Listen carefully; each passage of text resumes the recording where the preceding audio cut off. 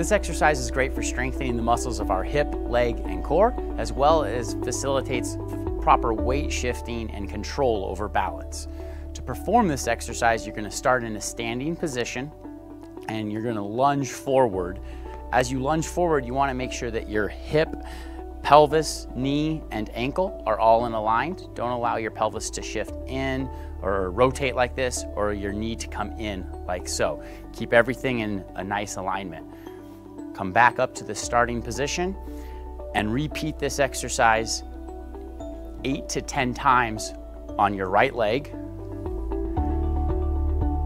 and then switch over to your left leg.